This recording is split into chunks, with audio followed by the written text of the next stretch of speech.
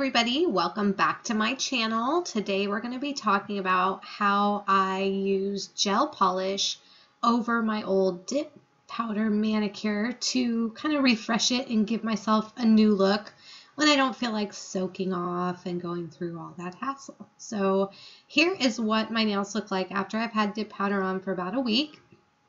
All I did was file off the top coat and just a little bit around the cuticles here to give it a little bit more of a smooth appearance.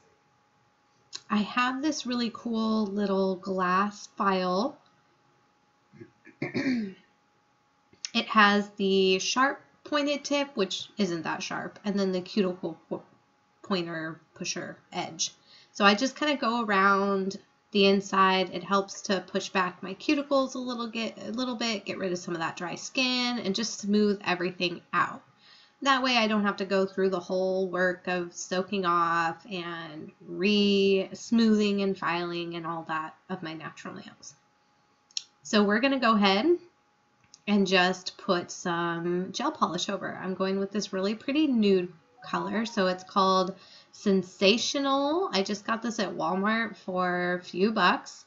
It's a really pretty nude color, so if you have a job interview and you've got wild dip powder colors on your nails, or you're just ready to refresh it, then follow these steps. So we're going to go ahead and use the Model 1's base, the Virgo and Gem top, the Sensational gel color, and then my million-year-old Sally Hansen light I got at Walmart like 10,000 years ago. So it's a super simple process. We're going to get right into it, and we're going to start with the base. Whenever you're using gel polish, you want to put a base down first. This is going to give the gel polish something to stick to. If you don't put a base down, you're taking the risk that your gel polish might flake off the top of your nail. So this is just going to give it a nice sticky base to stick down to. And I apologize, I was out of the frame on a lot of the times that I'm painting in this video. It's just going to be painted on just like you would any normal polish. I just had my camera at a different angle experimenting, and this was not a great angle, so I kept going off film. But I'm just going to allow the base to go down into those little cracks and crevices to fill in around my cuticle, so everything is nice and seamless. We're going to go ahead and cure that. I just did a 30-second cure for the base. And then we're going to get right into the gel polish. Here's the base. Gives it a nice sticky coat for some polish to stick down to. So we're going to go right into the gel polish, and I went ahead and did 2 coats because I have that sparkly glitter nail. One coat was a little bit sheer, and you could see the glitter kind of poking through. So I'm just taking a little cuticle stick and going around the lines after I paint down to make sure I don't have any on my skin. Before you cure it, it's a lot like dip powder where you can clean up your messes before it's cured. So I'm going to go ahead and paint 1 full coat on all my nails here, and then we will give it a cure.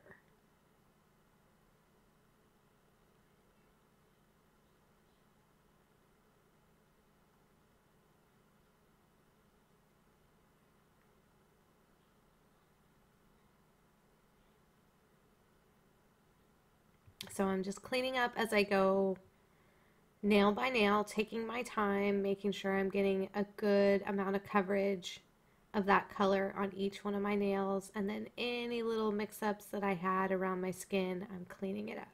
So this is what it looks like before I cure. And on the gel color, I went ahead and cured for a full 60 seconds. So you'll see me painting my thumbnail here while that's curing. This was one of the nails that you could actually see me paint in frame, so I went ahead and left it in for you. But I'm just taking that polish down in little strokes, making sure I'm not flooding my cuticle too much. I'm taking it slow, getting a good amount of coverage, and then when that light turns off, I go ahead and cure it again. And as soon as this is done curing, I'm going to go ahead and cure that thumbnail, and we'll be ready for top coat.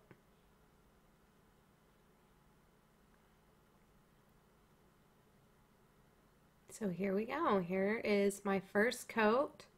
You can see it already looks really pretty. Just a little bit on that ring finger still poking through because it was a little bit of a darker, shinier color. So I'm going to go ahead and go in with a second coat just like I did with my first and cure that. And here we go, Nail Magic, second coat complete.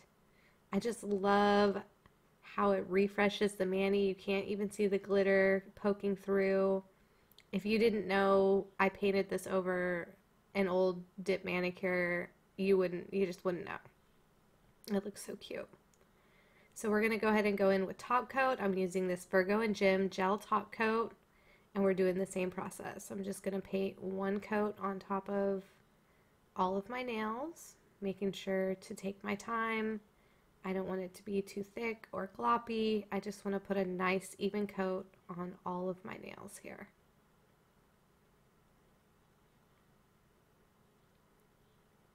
And finishing that pinky up here. I really like this Virgo & Jim top coat. It is very shiny. Wait till you see the end result. And it is just a really good sturdy top coat. It doesn't flake off on me. I went ahead and changed the angle here. And there we are. I did cure that top coat for a full 60 seconds. See how shiny and pretty this is? I just love it. After this, I went with my glass cuticle pusher and my glass file, and I just cleaned up around the cuticle and the edges of any areas that kind of flooded and leaked out, and added some cuticle oil, and this was the finished product. I want to thank y'all for being here, watching, and supporting my channel. I really appreciate all you. Make sure you subscribe if you are not already, and I will see you in the next video. Try this method if you want to refresh your mani. I'm telling you, you will love it.